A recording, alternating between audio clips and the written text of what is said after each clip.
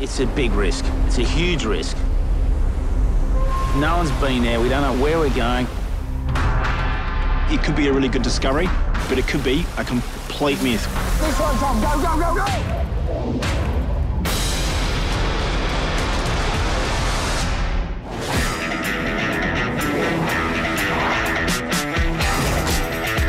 Ross and Tom have been, two of my biggest heroes growing up. I think Tom's the best ever at pipeline.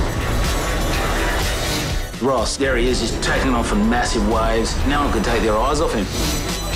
Communication kind of works like this. No, go, go, go, go, go, go! No, no, what? Ah! In a sense, we have a good marriage. Oh! Oh! Hang on!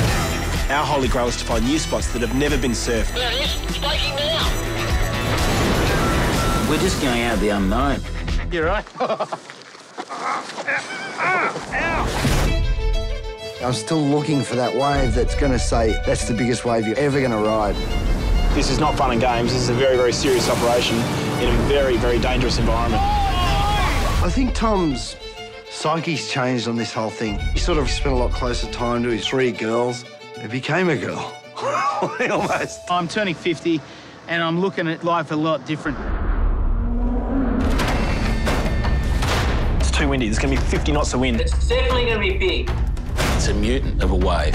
It's really, really scary. 80 k's out to sea. If someone gets hurt... This one, Tom. Go, go, go, go, go! Oh, he's got over the falls! No! Where is the helicopter? Can you see Tom? We're still under. With all his knowledge, the fact is there's a gap there, and that's Mother Nature. Surfing big waves is not about how ripped your abs are or how much you bench press. I think it's about your nerve.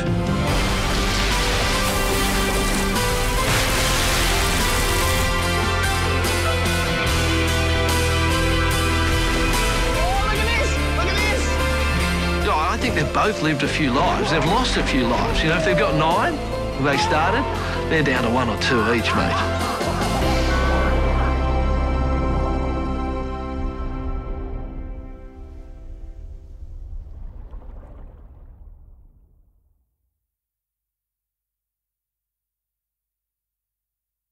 The Chilean outpost village of Arica.